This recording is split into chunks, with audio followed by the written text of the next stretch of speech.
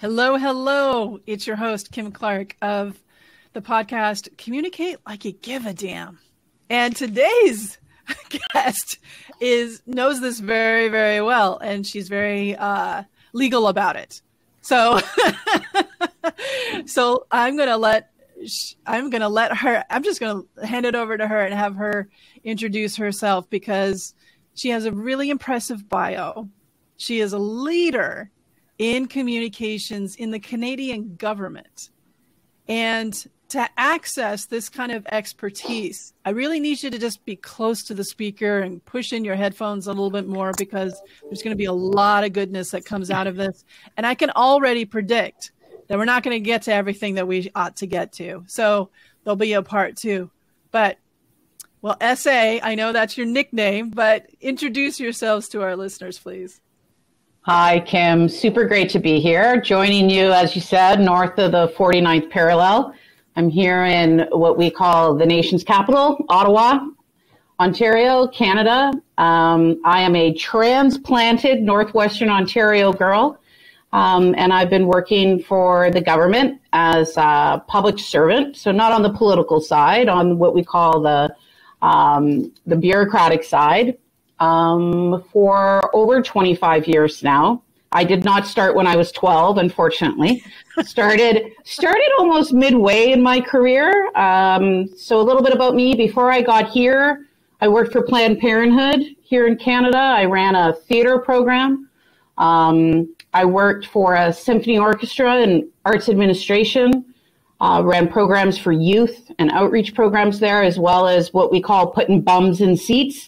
And then I joined the federal public service after I did my graduate work in, of course, what is a part of my everyday, feminist cultural politics. But I've always been really, really interested in how women early on are represented in media, in the public sphere. That's sort of what I centered my research on.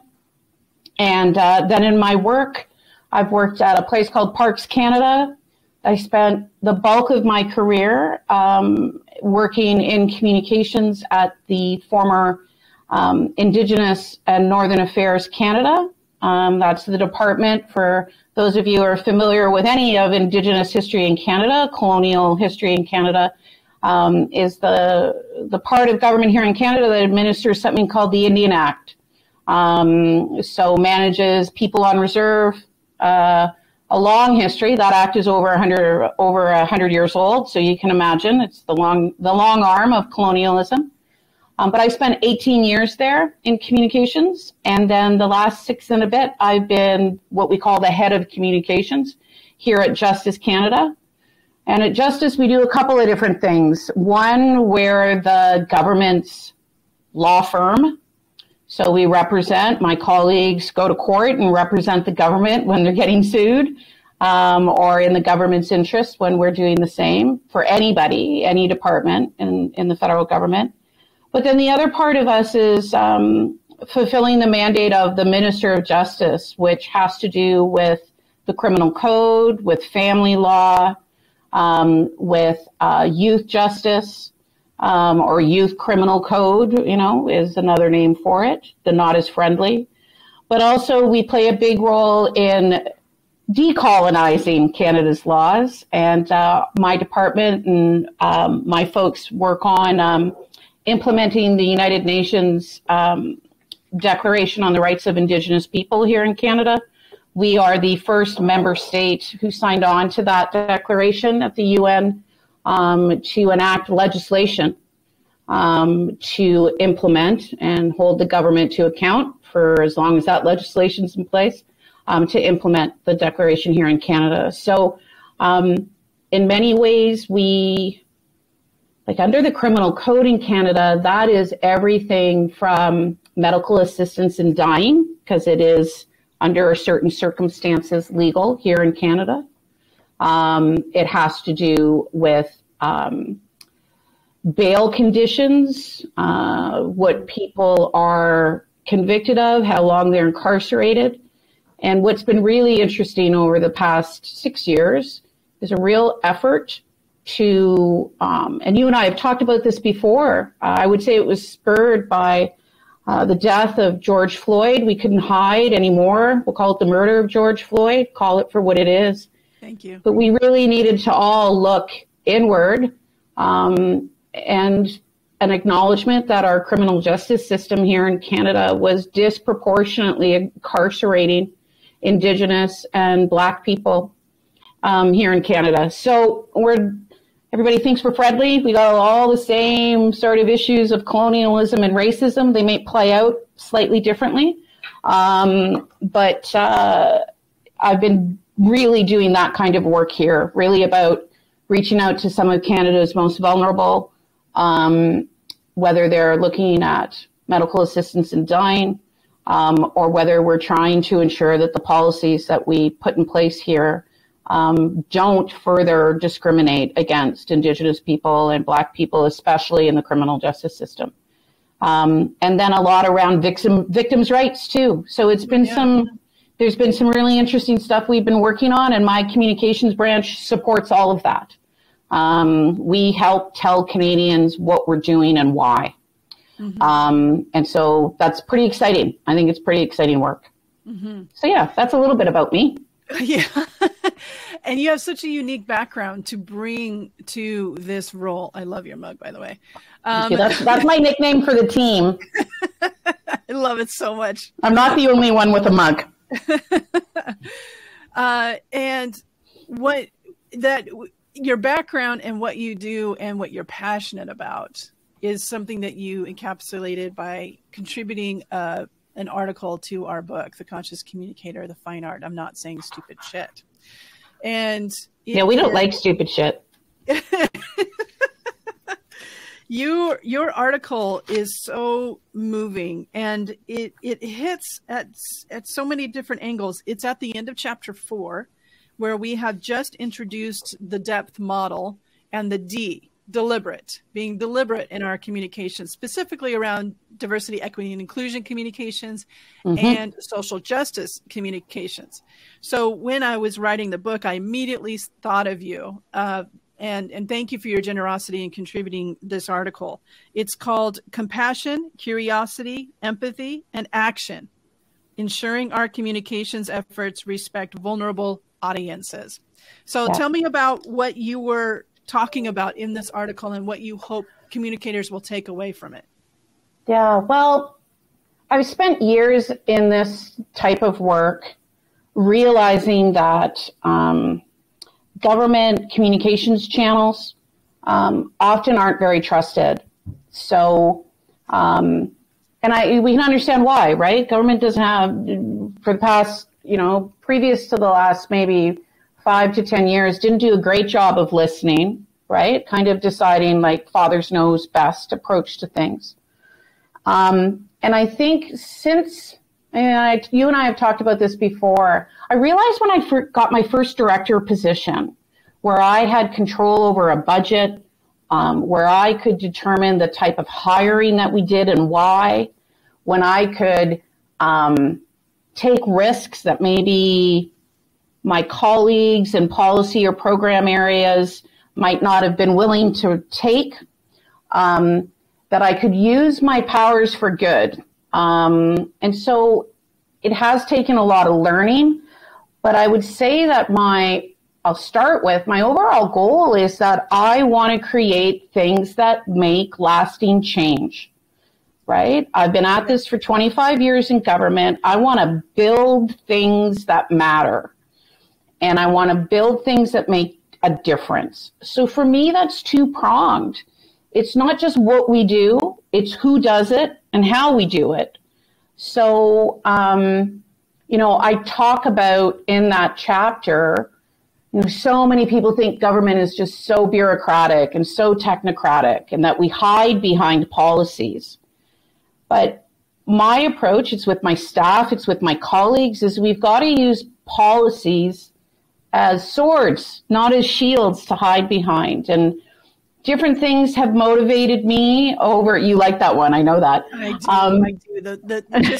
It's also very visual. Right. Yeah. Well, and then I just think of Wonder Woman too, and it's just like ping, ping, ping, ping. Anyways, that's okay. Right. Yeah, exactly. I'm not wearing that outfit though. But I'll take the little metal, the Defender things. That was my favorite when I was a kid. Yeah. Yeah, me too. Actually, I used to dress up like Catwoman a lot, but we'll digress. Maybe in the next podcast we'll talk about dive that. into that little bit psychology. A little bit more. Yeah. But more importantly, I've been trying, as soon as I was able, to build things that matter and build things that include those people who maybe don't look like me, don't have my experiences, who are on the margins, right, of the work that we do. So spending 18 years at Indigenous Affairs taught that to me. Like, it was in my face with my staff, with our partners. We have a concept when we're doing work with Indigenous partners. It's called the honor of the crown. And, we are, as a public servant, and I learned then that I was there representing the government, which for decades was the Indian agent, for decades could have been the RCMP officer who took your children away, the Indian agent who made you move into a smaller, less hospitable home, the generational trauma that had been created. And I had to learn really quickly that I carried that history with me, and that if I wanted to put a different face on it, I needed to behave differently, and I needed to tell them I needed to acknowledge those truths. Mm-hmm. And I learned that through my colleagues, Indigenous colleagues, calling me out on it. I learned it so much through the work that I was able to have exposure to when the government did an inquiry into missing and murdered Indigenous women and girls, and two-spirited individuals. The power of being in the room with families of missing sisters and loved ones, and listening to their stories. But even sometimes, like Kim, you and I have talked about this, just my colleagues, my Indigenous colleagues, recognizing that their father survived residential school, right? So it put my privilege in perspective, which was hard at first. It's a hard lesson because I grew up, I'm second generation Canadian. My dad had grade 8. My mom had to finish school in grade 10 to help pay the bills, but she had a single mom. I never really thought that I had anything special. We talked, elbows up. I've been elbows up since I was in grade school. And then all of a sudden I'm in these positions where people just look at me, and I am a Director General of Communications. I am a representative of the government, and I needed to do better, right? I needed to do better, and something I tell my staff, we need to show our work. Do not make assumptions that people believe that the way that you got here or the reason you're there are good, right? Because it's not about me as a person. It's about us doing this work together and doing it differently. So can I dive a little bit on that? That we must show our work. Here you are, the head of communications. And I get this pushback from clients sometimes. It's like, well, I can't control what the other departments do. I can only talk. I'm just writing about what happened. And I'm saying visibility drives accountability. I'm saying that language leads to behavior, and that there is a relationship there. And it's based on a relationship that you have with your partners, of course. Yeah. However, talk more about how you do that. How do you show your work as in communications? In communications. So there's another phrase we have in government, which is fearless advice and loyal implementation. So I am not the decision maker, right? There are politicians who are democratically elected to make decisions on behalf of Canadians. And that's my minister who's elected. It's the cabinet of ministers who make the large decisions for government. And we take their direction. But I have every opportunity to influence the way that we communicate those policy ideas. And so I speak truth to power. So that's the harder work to show. But let me give you an example of something that we did, and sometimes concrete is the best. So with the United Nations Declaration on the Rights of Indigenous People, I was able to get funding through this sort of policy ask. Government, you always got to try and get the funds to fund what you're doing. And I was able to get funding for people and things, as I call them, to support the communications on that. And for us to do things differently, I needed to work with Indigenous organizations. I needed to show them the work we were doing. So one example was we put together a youth advisory committee of First Nations, Inuit, and Métis youth from across Canada to give us advice and to help us develop a video to talk about what does the UN Declaration mean to me. To be honest, Kim, I didn't think it was going to be an Academy Award nominee piece. What really mattered to me was about showing these young people that we were willing, first of all, to pay them. I'm not going to just ask them to volunteer their time and their expertise. So they all got an honoraria. They were guided by elders, Inuit, First Nation, and Métis elders at every session. We hired an Indigenous producer and music producer because they wanted original music. And the facilitator wasn't one of my team members. I had an Indigenous facilitator work with them. We were there to guide.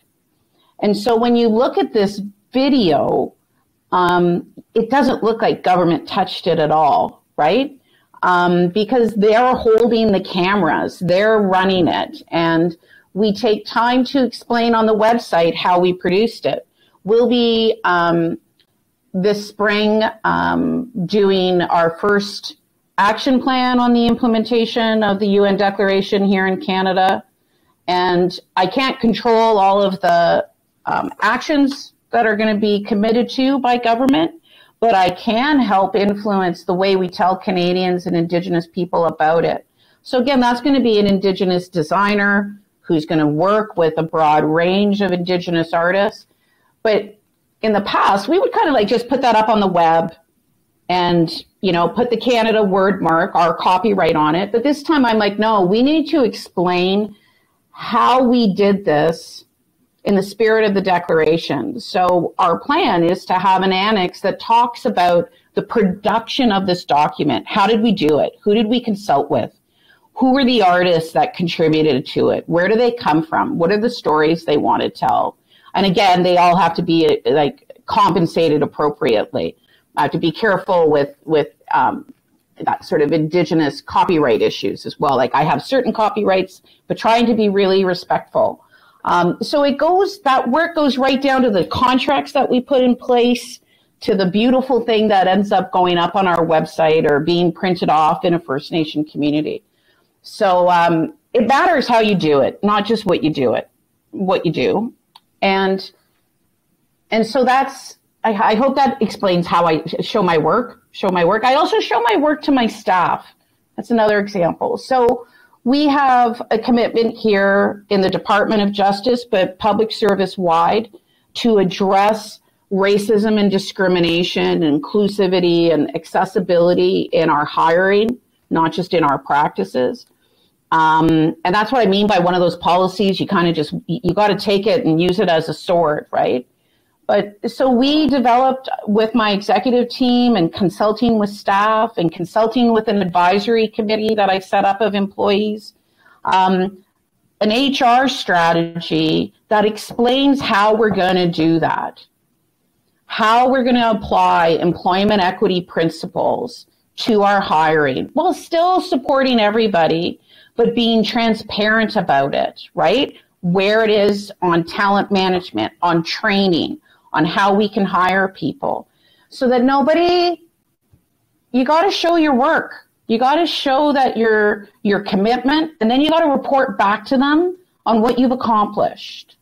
And that's my accountability back to staff. And in the end, that's an accountability to Canadians. It's incumbent on us to be representative of the people that we serve. We are stronger in our diversity.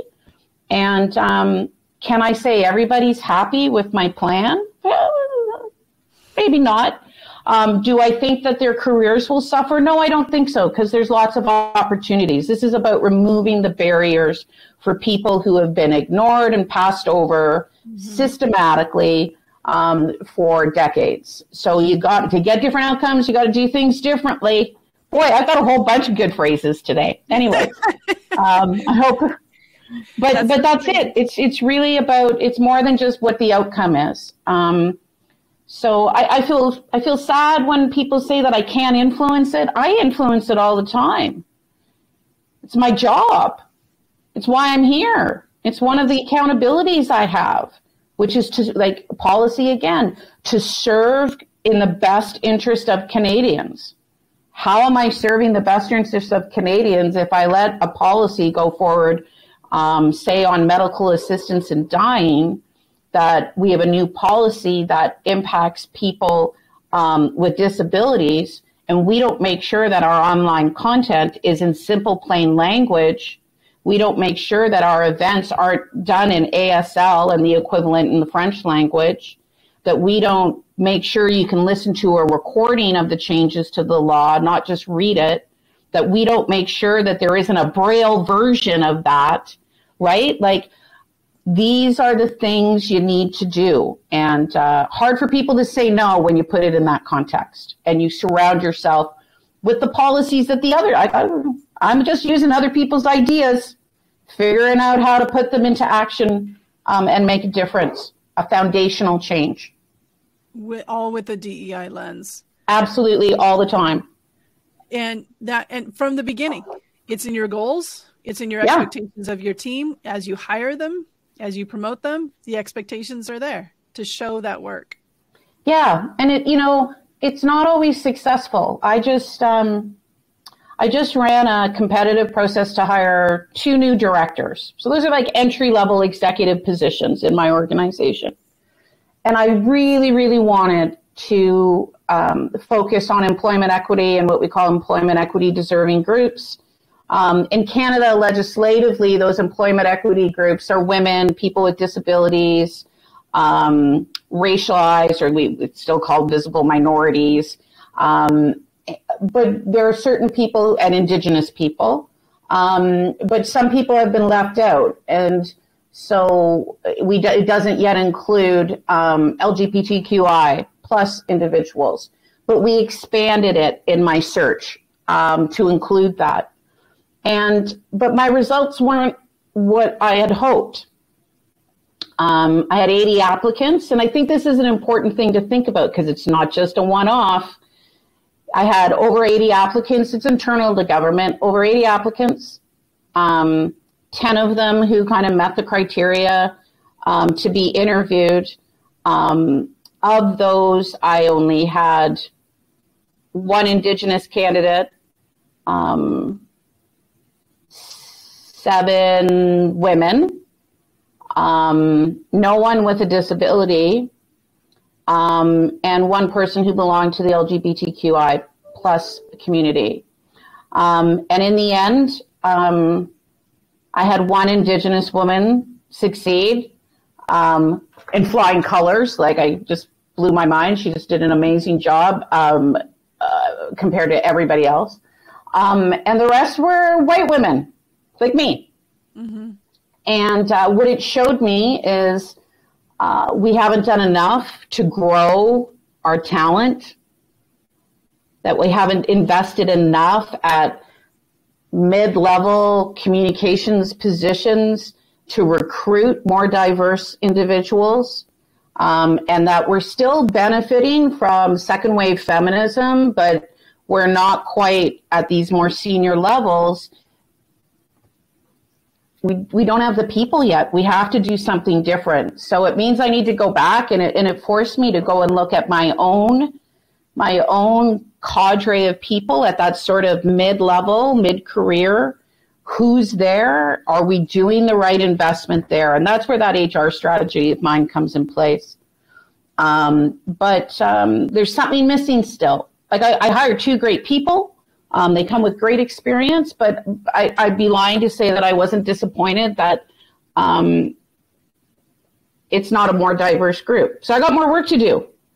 More work to do. And you're paying attention. Everything that you've shared today is very intentional, very thoughtful from the beginning, and holding yourself accountable.